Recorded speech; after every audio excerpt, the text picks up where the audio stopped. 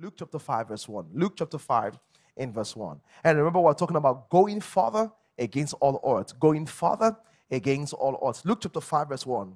So, let me say this. Faith does not exempt us from hard or challenging times. What true faith does is this. True faith is proven in difficult times. And when there are difficult times, true faith comes out stronger. See, you cannot trust faith that is not tested. Let me say that again. You cannot trust faith that is not tested. If you believe in the power of prayer until there's a need for prayer, your belief in the power of prayer is not tested, we can trust it. If you think your God is powerful and your God can do significant things, such things are not tested until the situation comes up where such things happen. So faith does not say God will exempt us from challenging times. Faith says that in challenging times, we will come out stronger. The true test of faith is in difficult situations. So Luke chapter 5 verse 1, the Bible, let's read this story. So let me give the background of the story. So in this story, Jesus was going to speak to certain people, and for some reason, this fisherman had a very bad day. It wasn't their fault. They had fished, and they didn't catch anything. Imagine fishing all night, and you caught nothing. Not that they caught small. They caught absolutely nothing. That is very discouraging, especially if you have fishing business deal you have negotiated that after my fishing trip, this is going to happen, that's going to happen. All that will happen. The Bible says that, so they caught nothing. So Jesus Christ was trying to get their attention, say, can I use your boat to teach the word of God? And they said, go ahead and have a few days. And as they finished teaching, he said, well, thank you for letting me use your boat. Can I say thank you in kind? And I said, okay, you can say that. And you know what amazing that happened? When he said that, he says, let down your net for a catch. And they let down their nets, and they caught multitude of fishes, and that led to the story of the conversion of one of the famous apostles called Peter.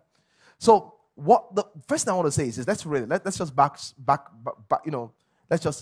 back up a little and read it. The Bible says in Luke 5 verse 1, and it came to pass as people pressed upon him to hear the word of God, that he stood by the lake of Gennesaret, and two ships standing by the lake, but the fishermen were gone out of them, and they were washing their nets. The Bible says they were washing their nets. And, the first thing I want to say is this. How come people can fish? Because, I'm talking about going further against all odds. In this story, Simon Peter, his brother, and his friends, they had a very terrible night. They had fished all night, and they caught nothing. It wasn't their fault. They had done what they know to do, but they caught nothing. Why is it that sometimes life just goes negative? Sometimes it's just because we live in an imperfect world. It's not really your fault sometimes. It's just where you are. The current situation, there is nothing you personally did to contribute to it. It's just that you are existing in this world at this time in an imperfect world. Sometimes evil happens in this world and life goes south because of the world is imperfect, because of people, also because of demon spirits. And let me say something to you.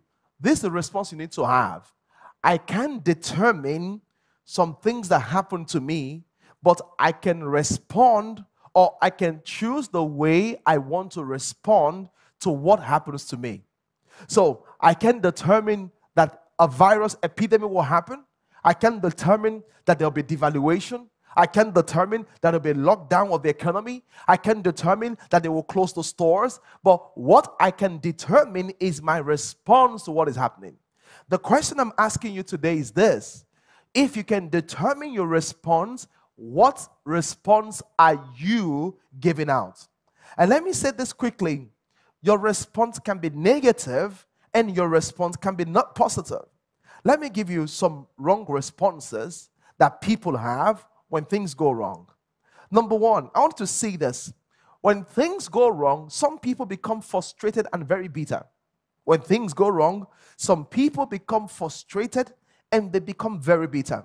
So they stay at home, they're angry with their child, they're angry with their wife, they keep to themselves, they're deeply frustrated and they become bitter. This is what the Bible says in Hebrews chapter 12. The Bible says you should be careful of bitterness because bitterness has a way of opening you up to further danger.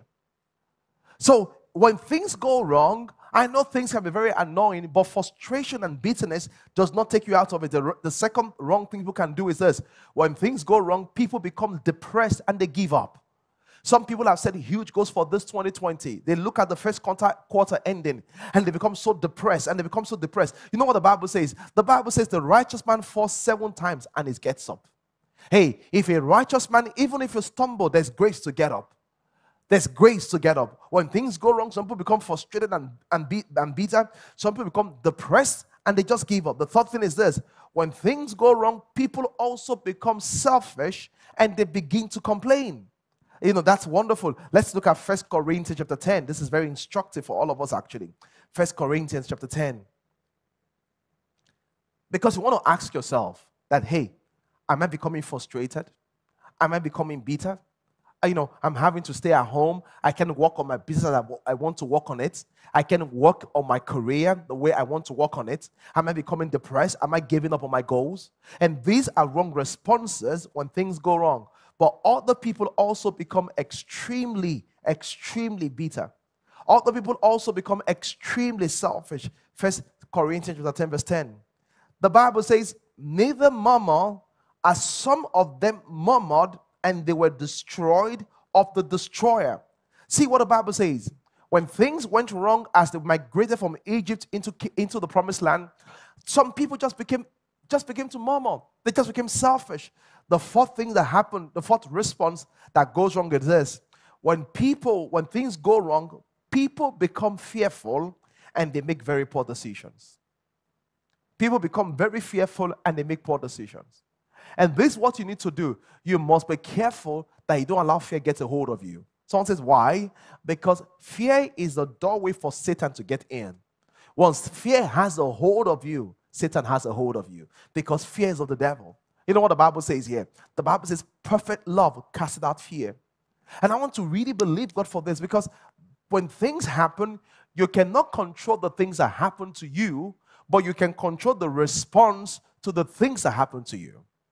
Why am I saying that to you? The reason is this. You can control the fact that you had a divorce. Someone chose to leave you. You can control the fact that for 1 month, your business is shut down by the government. That you don't have control over that. You can control right now that the payment you're expecting is put on a hold. You can control the fact that right now, your employment contract is put on a hold. But what you can determine is the way you respond to it. Are you going to respond out of bitterness? Are you going to respond out of hopelessness? Or you're going to respond out of faith? Or you're going to respond out of a place of joy? Remember, it's useless to try to control things you have no control over.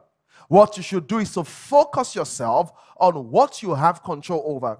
Let me give you some examples of people that had right response. Number 1, Isaac.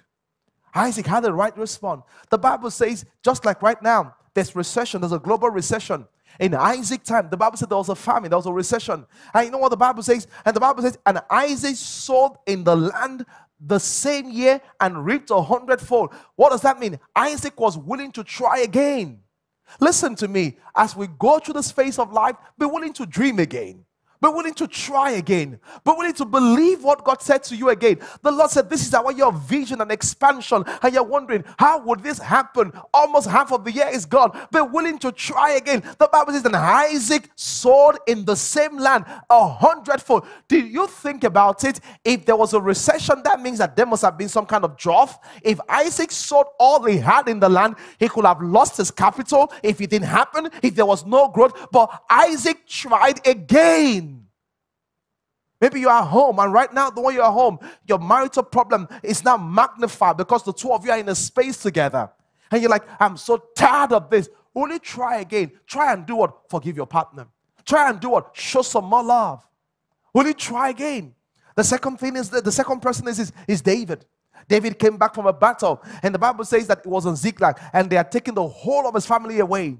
But guess what the Bible says? The Bible says, and David encouraged himself in the Lord. I'm talking about people that, had the right response during a tough time. The question is this: are you encouraging yourself in the Lord, or you have been tough on yourself and you have been critical on yourself? The question I want to ask you is this: is there something you can personally do to change what is happening?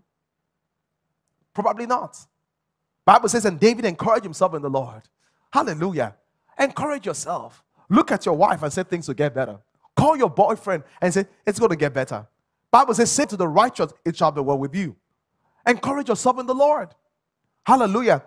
A third example was Abraham. The Bible says Abraham was waiting for a child. Now he was 100 years old. Instead of him to be grumbling and murmuring and saying, well, will it happen? I thought God promised me this. I thought God promised me that. Because murmuring and complaining gets you nothing. What did Abraham do? The Bible said Abraham was strong in faith, giving glory to God. He was strong in faith. What does that mean? You get up this morning, you get up tomorrow morning and say, Father, I thank you because you're in charge. And I love the song that is going around, that he's got the whole world in his hands. Listen to me. Satan does not have the whole world in his hands. No matter how Satan thinks is powerful, no matter the things you are reading, God has the whole world in his hands. God is still in control. He's still the God of the universe. And let me tell you something, over and over and over again, Satan has tried to thwart his plan, but ultimately God's plan does not fail, because even Satan knows that. He got the whole world in his hands. You're wondering, how will I pay this bill? Will I still be able to make school? How will I take care of my kids that are in London? I have kids in the US, and you're bothering and wondering, but he got the whole world in his hands. And this is what I say. This is why I believe in prayer. When we pray, we touch the hand that moves the world. Hallelujah. So if I can touch the hand that moves the world, I can change things. Hallelujah. Hallelujah. I said hallelujah. If I can touch the hand that changes the world, I can move things. Somebody say praise the Lord. And the last thing is this. The last person is this. Example of right responsibility. Examples of right responses in trouble. The last person is this. The 3 Hebrew boys. You know what they said? They said to Nebuchadnezzar, he said, we will not bow down to the golden image. He said, if you want to burn us, go ahead and burn us. My God. What response is that? The response is that my faith does not cave in because there's trouble. Hallelujah. My faith does not cave in because there's trouble. Hey, if because you've not seen a certain result, your faith caves in, that's weak faith. If because you've not seen a certain response, your faith is troubled, that's weak faith. The 3 Hebrew children say, he says, our God is able to deliver us, but but this breaking news, even if it doesn't deliver us, we are not afraid to burn. Look at the response. What response is that? No matter how it turns out for me, my faith in God is consistent. My faith in God is not based on things. My faith is not based on outcome. My trust is God is in His person. I trust Him because I know Him. I trust Him because I love Him. He's not based on outcome. He's not based on a job. He's not based on the money. He's not based on money. He's not based on the marriage. He's based on Him. You know what I'm saying? So we're living in a culture where people's faith is based on things. And God says, no, put your faith in me. Don't put your faith in an outcome. So someone says, thank you so much. I'm so encouraged about this. Yeah, thank you. But how can I go further in crisis? I just showed you an example of people that went further in crisis. Isaac in that same land had a miracle. I believe that this can be your best year so far. I know that, this year has been challenging for some of you, but guess what? The biggest opportunity comes out of the biggest challenges. Hallelujah. The biggest opportunities come out of the biggest challenges. The biggest breakthrough are after the biggest downtimes. Hallelujah. The biggest opportunity come out of the biggest challenges. The biggest miracles is after the biggest tests. And guess what? The same way this year has been so challenging, so will your miracle. It will be so magnified. Say amen if you believe it. So someone says, okay, I believe it. What can I do? So let's learn from Luke chapter 5. So they had gone through a stressful moment. Peter had gone through a stressful moment. I could imagine as a fisherman. I don't know what he did, but for the whole night he fished and caught nothing. All of a sudden, what did he do? The first thing was this. So how do I become stronger and faster in crisis? The first thing is this. Refuse to be defined by difficult situation. What does that mean? Refuse to be defined by difficult situations or season. Don't change because things are difficult. I've seen people that go into a marriage and it's a difficult marriage, and this lovely lady or this lovely man, all of a sudden he changes because things became difficult. Listen, don't change because things become difficult. You keep giving life to the situation. You know what I'm saying? So right now, some of you are listening to me and you've just gone through a lot this period. and it's almost changing you. Don't change. I love the way Mike Murdoch would say it. He says, never let a tragedy change your theology. Because when people go through a tough time, they become vulnerable and they begin to accept details, data that does not correlate with what they know. But because they are vulnerable, they are not able to process it the way they have to process it. How do I know that Peter did not change? This is how I know.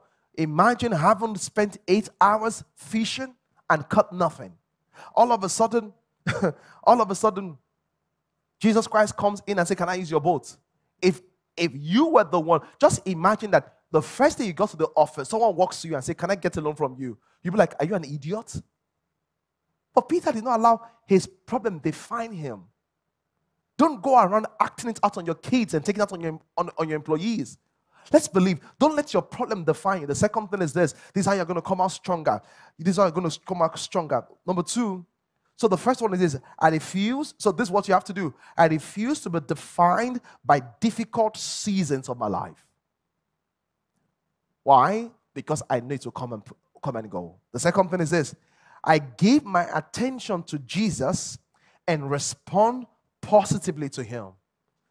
Bible says, and Jesus came to Peter and said, can I use your boat?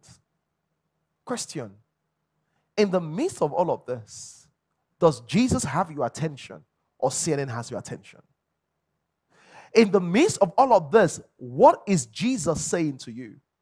In the midst of all of this, does Jesus have a word that is trying to release to you, but you are simply that you spend some time in the word? Someone say, how do you know? Because faith cometh by hearing, and hearing by the word of God. As you take in the word of God builds you up. This is the way Paul says it. Paul says in Acts, he says, I commend you unto God and to the word of his grace, which is able to build you up. The word is a builder. As you hear the word of God, hope is being built up in you. As you hear the word of God, faith is being built up in you. As you hear the word of God, joy is being built up in you. As you hear the word of God, peace is being fortified in you. Hey, all you need to do is to hear the word of God. You've been hearing BBC for such a long time. You've been hearing your neighbors for such a long time. It's time to hear the word of God. The word of God has the power to impact into your life. The word of God has the power to bring change into your life. The word of God has the power to pull you out of depression. Praise God. The word of God has the power to pull you out of the peace of life and put you on the pedestal of joy and peace. If you believe, say amen. The word of God has that power. But the thing is this. Hey, can God get your attention? And that's what I want to say. Let's see, every morning on Instagram, I'm leading prayers by 6 a.m. I want to invite you to join me. Just follow on Instagram. So I said, why are you doing that? Because I'm hoping that God can get your attention. Listen to me. When God has your attention, oh my God, all you need is one word from God. It will change your life forever. Lazarus just need to hear Lazarus come forth, and there was a miracle. Hallelujah. All you need is just one word from God and your fear will disappear. All you need is one word from God and the sickness will go. All you need is one word from God and your concerns will dissolve. All you need is one word from God and your worries will paralyze. All you need is one word from God and joy will stir up in your spirit like the rivers of water. It's just one word from God. This is what the Bible says. He said, he sent his word to heal them. He says, no word from God goes and return back empty. He does something powerful. He does something life-changing. Somebody say hallelujah. Somebody say hallelujah. How do I become strong and go faster? Number 2, I give my attention to Jesus. Give your attention to Jesus. Don't let a day go without some time in praying. Don't let the day go without some time in the Bible study. The third thing is this. How do I give my attention to Jesus? By offering what I have to Jesus. See, all Peter had was a failed fishing career. See, the thing is this. Maybe you are planning too much by yourself. You're saying, once this is over, I'm going to do this, I'm going to do that, I'm going to do this, I'm going to do that. This is how I'm going to save my marriage. This is what I'm going to do with my kids. This is what I'm going to do with my job. This is what I'm going to do with my health. And God is saying, hey, I can help you. Listen, I know you're very smart, but God can help you. Peter said, all I have is a boat.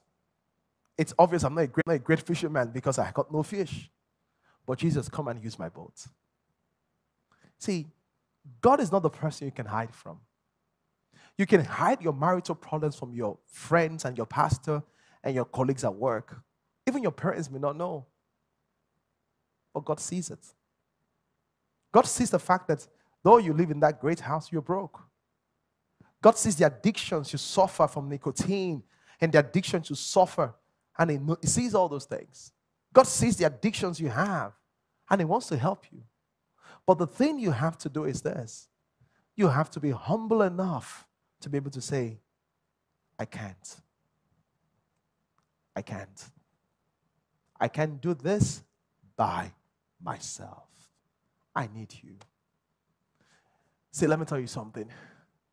People claim they are self-made. People say, I'm a self-made man, I'm a self-made woman. That is an exaggeration. There is nobody that is self-made. There is nobody that is self-made. You know why? If you cannot buy the air you breathe, if you don't own the brain that you have, if you don't own the intelligence that you have, if you didn't plan your own life and think of your life as a concept, you're not self-made. And God is wanting you to just be humble and say, come and help me, Lord. Glory to God. Today I'm asking you, maybe you're here and it's a long time you watch a Christian program. It's the time you're connected with God. God is calling on you today. Come. Invite me into your life. Peter, and some of you, you're just ashamed because you've not lived at par. Some of you right now, you're afraid. You're like, is it the end of the world? You're just scared. Come to Jesus. Come to Jesus. He will make the difference. Somebody say, hallelujah. The fourth thing, so how do you go stronger and faster in crisis is this. I offer what I have to Jesus. Is it marriage that is failing? I offer it to Jesus. Some ladies, your heart is so broken because of what people have done to you. I offer the broken heart to Jesus. Some of you are carrying pain of things that happened in the past. I offer my pain to Jesus. Some of you are carrying fear that what will happen right now, what will happen, my life is going to break down, I have bills, what will happen? I offer my fears to Jesus. Peter says, I have a boat that cannot help me. I have a boat that cannot help my career. If my boat cannot help me, can I offer it to the Creator? Maybe He can fix it. And He can. And He can. And He can. You know, one time, one of my friends was struggling with smoking. And he began to pray and say, Lord, I don't want to smoke again. And this is what happens when God wants to interfere in your life. And he told me this himself. He said, one morning I woke up to go and buy cigarettes at 7 a.m. And this is how when God begins to just interfere with your life. He said, when I bought the cigarette, I was heading home. He said, and a madman saw me just buying the cigarettes. This is a stark madman naked, and he was smoking. He looked at me and said, you are a madman. 7 a.m. in the morning, you are smoking. You are a madman. He said, all of a sudden, it just dawned on me that I'm really sick. How can I be smoking at 7 a.m.? He said, I dropped the stick, and that was the last day of it. God knows how to fix things like that. And let me say something to you. God can make masterpiece design of every pain or loss. Some of you feel as if this year is already a bad year, it's a write-off year, 2019 was way better. Don't conclude so soon because you don't know what is going to happen after now.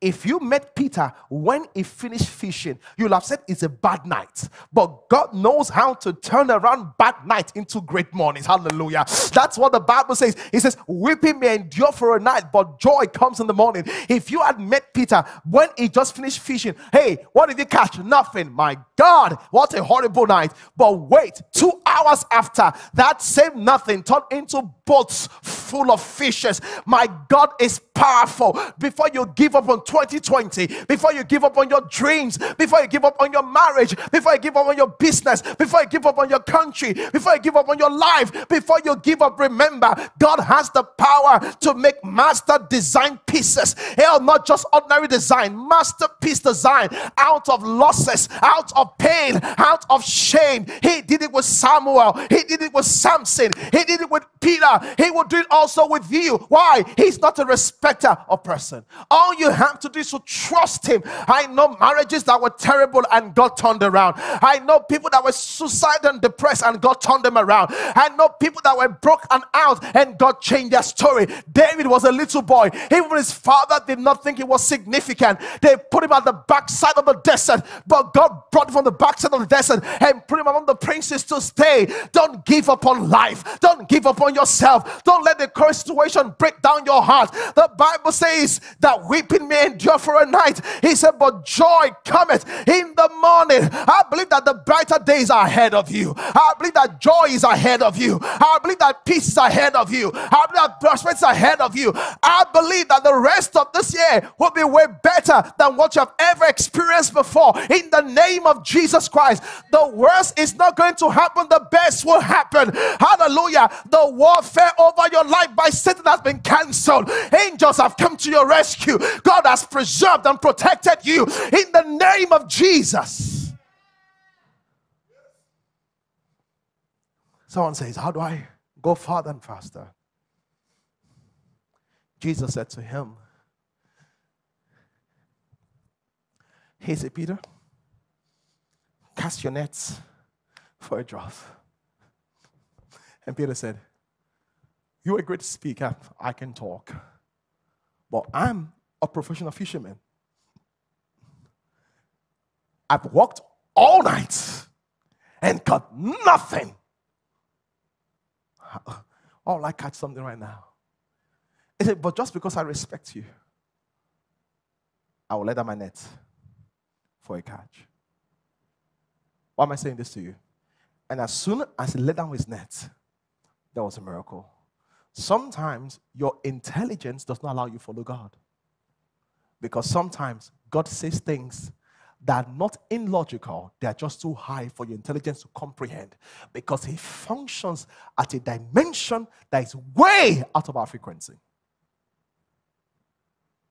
Why am I saying this to you? If you want to see the hand of God and go forward faster, I will go forward faster by following what Jesus said. So the question is this. This season, have you heard God? I know you've heard your wife. I know you've read The Guardian. I know you've heard what the president had to say. I know you've heard what international news has to say. But have you heard God? Because all that man has to say will fail. Only what God says will last forever. It says, once have thou spoken, and twice have I heard the voice, that the power belongs to the Lord. He says the word of God is quick and powerful, sharper than any two-edged sword. Hebrews 4:12. He said no word from God will come back to him empty. Have you heard God? And if you have heard God, listen, the Bible definition of wisdom is hearing God and doing what God says. 1 Corinthians 2. That's the Bible definition of wisdom. How do I go forward faster? Jesus told Peter, he said, let down your nets. What is God telling you today to do? You know, different things. For some of you, is asking you to lend and help to somebody else. Some of you is asking to re-strategize. Some of you is asking to spend some time in prayer. Some of you is asking to just love again. Some of you is asking to believe again. Some of you, even in this season of recession, he's challenging you to just give again and support with your finances. The question is this. Are you that smart that you cannot hear Jesus? Or are you that wise? You know when to lay down your own wisdom and says there's no one as wise as God and begin to follow him? Peter said, it doesn't make sense for me to be throwing out the net right now. Nevertheless, at your word, what is God putting in your heart that is so difficult for you to do? Nevertheless, at your word. Listen to me. It's not the hearers of the word that justify. It's the doers of the word that justify. Maybe it's time to just make peace with your husband. Maybe it's time to just release that person and believe God for the best. Someone say hallelujah. Someone says, what do I need to do to go further faster? The next thing is this. I will let go of my fears and opinions and step out in faith again. That's what I'm going to. I'm going to let go of my fears, let go of my opinions, and step out in faith. I know what they're saying. I know what I'm thinking. But hey, I'm going to walk by the word of God. And that's what I want to invite you. See, send your details. Register for a Bible class at this season. Register for HSTC. Register for the membership class.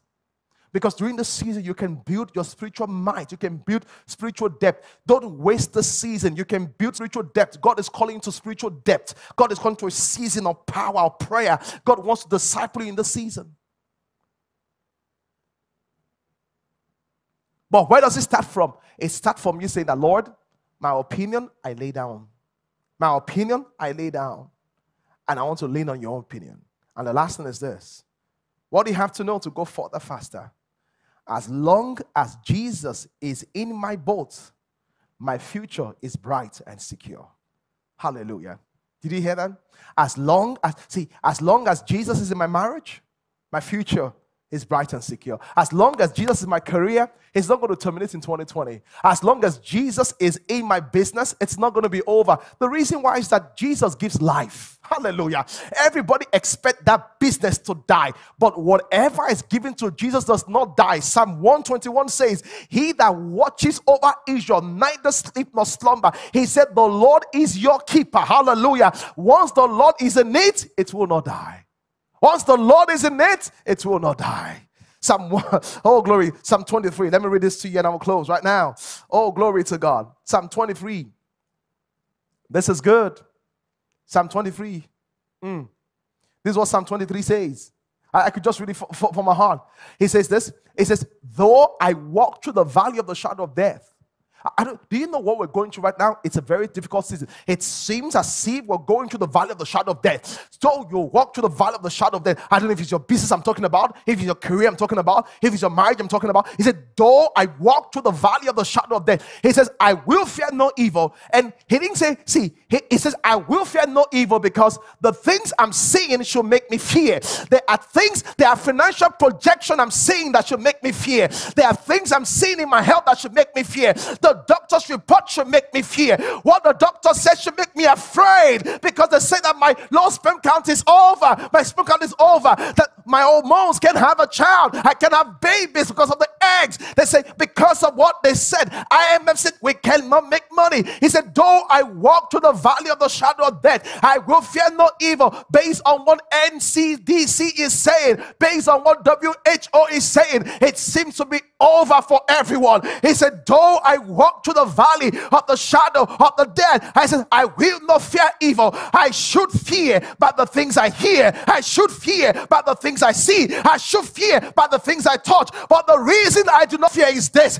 He says, this is the reason I don't fear. He said, because thou art with me. He said, I run. If you have a Bible, grab your Bible, hold it close to your chest. He said, thou art with me. He said, I run, and they staff, they comfort me. It doesn't matter who is against you. If the one that owns the universe, the God of gods and the King of kings, the Lord of lords is with you, it doesn't matter because you'll come out successful on the other side.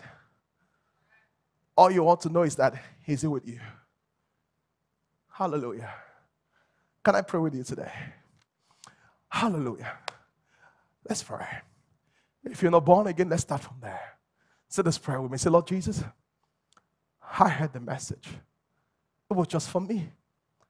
I believe that Jesus died for me. He was raised from the dead for my justification. I've been far. But today, I confess and receive him as Lord. In Jesus' name. If you're feeling fearful, you feel depressed and suicidal, stretch forth your hands towards me. I want to command the fear to go away. I rebuke the fear in the name of Jesus Christ. I rebuke the suicidal thought in the name of Jesus Christ. I pray for you, it will not turn out worse, it will turn out better. That the thought of hope will stir up your heart in Jesus' mighty name. I pray for people that are going through a tough time right now because of lack of finances, that you will have a miracle by the power of the Holy Spirit in the name of Jesus Christ. Thank you, Heavenly Father. In Jesus' mighty name, amen.